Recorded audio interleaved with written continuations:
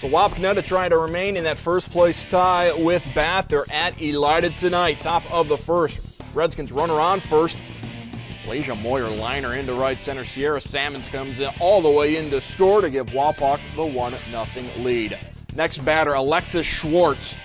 Towering fly ball to left field. Wind's blowing out that way. Clears the fence. A 2-run homer. 3-0 Wapak in front. 2 outs.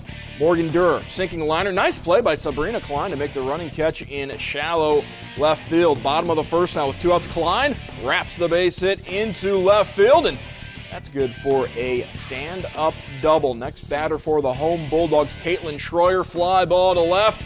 It one-hops the fence. Klein comes in to score to get Elida on the board.